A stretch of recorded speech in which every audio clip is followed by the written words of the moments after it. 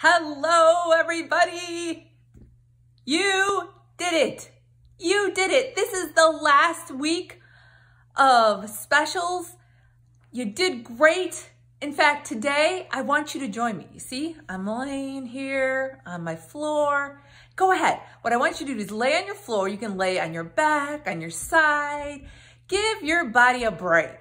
You can lay on your tummy, whichever way you want. In fact, I'm gonna get out of the picture because I don't want you looking at the video anymore. I just want you to listen. I want you to give your eyes a break, okay? Whew. Here we go. Back to my little sign. Give your eyes a break. It's time to listen. Give those eyes a break. Okay, so now as you just sit and listen and go ahead and close your eyes, take a nice deep breath in through your nose, out through your mouth. Let it out. And I want you to give yourself a pat on the back because you did it. You made a huge adjustment. We are so used to learning in the school. We follow the same routines and it's great, but we had to totally switch things up and you did it. And there were times that were frustrating or annoying or we couldn't figure it out. And there were also probably great times, but in the end, you did it. And that is awesome.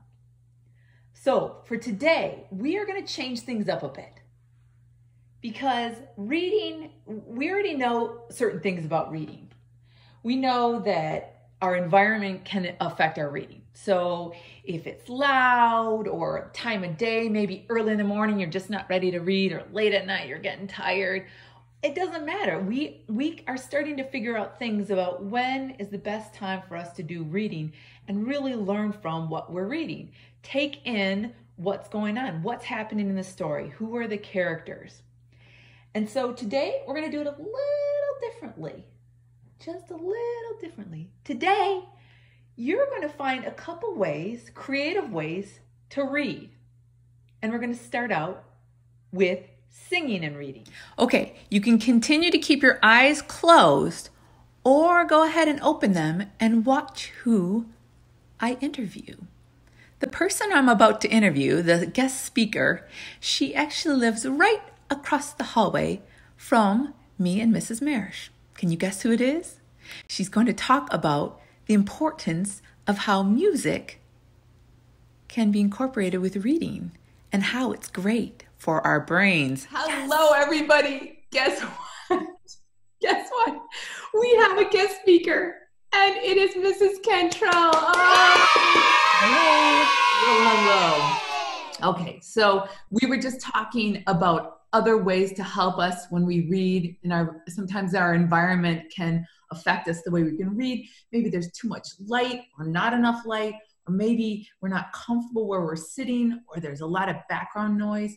But something that we don't always explore is what happens if we're reading and we're just having trouble getting into a book. What is another way to possibly use?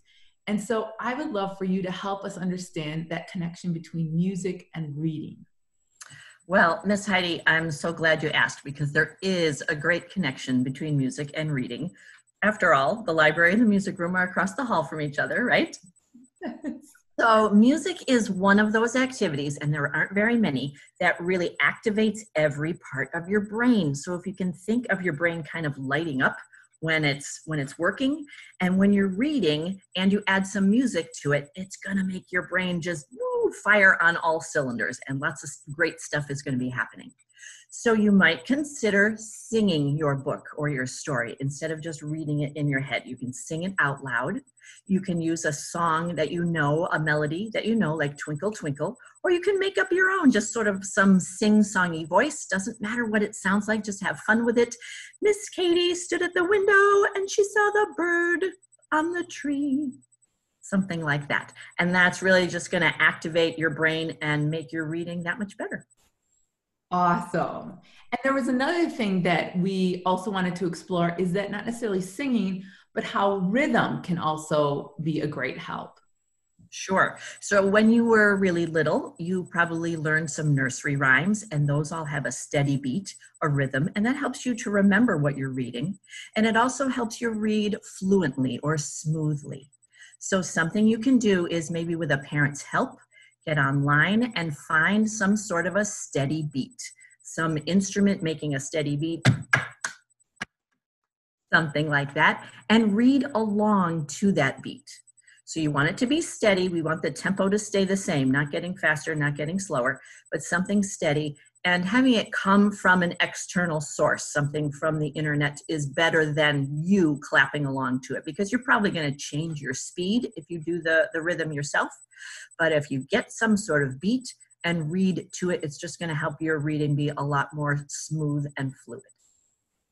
That is fantastic. Thank you so much for your help today. You're welcome. Because we are very sad that you're leaving. It was very hard to hear. But you know what? The way we look at it, if you don't mind, at some point in time, I have a feeling we would love to have you as a special guest in the library. I would love that. Anytime. I'd love to see you and everybody. Great. All right. See you later. Thank you again so much. Oh, fantastic. Thank you. Bye. Bye-bye.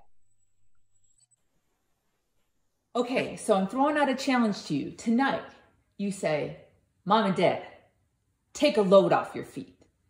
I got a little surprise for you. And you're going to grab a book. You can grab anything, literally anything. And you get to sing it. Now, don't worry if it doesn't go to a certain song. Right now, I'm literally going to spontaneously sing this song while I do There Was an Old Lady Who Swallowed Fly Guy. So here we go. Now, again, remember, this is targeting a part of your brain. Your brain is going to be so happy after this. Think of it about it as dental floss in your brain. Parts of your brain are going to light up you didn't even know. So here we go. There was an old lady who swallowed fly guy. Oh, Miss Heidi, what were you going to do? That's right. There was an old lady who swallowed fly guy by Ted Arnold. A young boy named Buzz had a pet fly. No one knows why he had a pet fly. Buzz named him Fly Guy. Buzz named him Fly Guy. Buzz named him Fly Guy. Fly Guy. Okay, I added that part on. It was just fun. Here we go. Okay, now chapter 1. Here we go. One day, Buzz went to visit his grandma. Fly Guy went to. Grandma was happy to see Buzz. She ran to hug him. So there you go. There is a little part. Should I keep going? Okay, I'll do one more page. Hi, Grandma, said Buzz. I want you to meet my pet. Grandma said Glurk. Grandma said Glurk. And she swallowed Fly Guy. Ba-da-da-dum. Okay, so again, you are going to find a book, any book. It doesn't have to be a rhyming book or anything like that. And you are going to try singing. Also, remember Mrs. Cantrell talked about adding a beat in. So I pulled up GarageBand. And I'm going to try a few pages with a beat. So here we go. Let's hit on. Okay, here we go. Here I go. Buzz didn't know why. She swallowed Fly Guy. Chapter 2. Fly Guy went down a deep, dark hole. Now I'm going to try and sing to the beat. Oh gosh, here we go. At the bottom of the hole, he came to a wet place. He looked around for a while, then he wanted to leave. That was awesome. Okay, so now the last part of this that we're going to try is in rap style. Now, again, I'm just going to spontaneously do this. There are going to be tons of mistakes. You'll even hear me make mistakes. But it's just about trying it out. So I'm going to start the beat, and I'm going to rap out the song. This is going to lead me into my next lesson about freestyle rapping. But rapping uses a very different part of our brain, which is great because again, I love using all parts of our brain and exercising it because it helps in all of your learning. So here we go. We're going to give it a try. I'm going to rap this. I've never done it before, so this will be interesting. So I'm going to just start my beat up.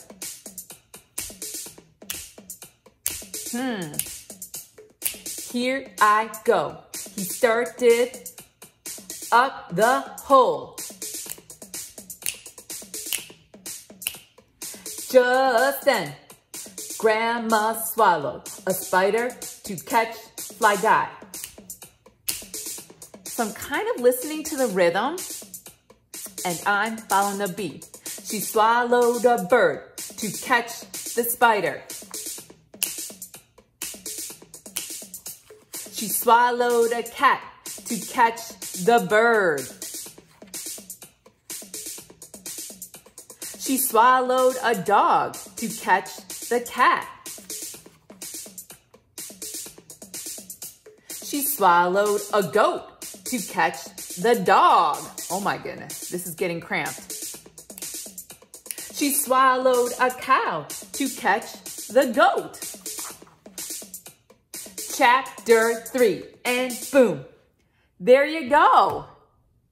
Just on this page. So there you have it. We gave it a try. We tried to sing it, and then we did it, sing it with rhythm. And then this last part was this rapping version. So way to go. All right, now it's your turn to give it a try.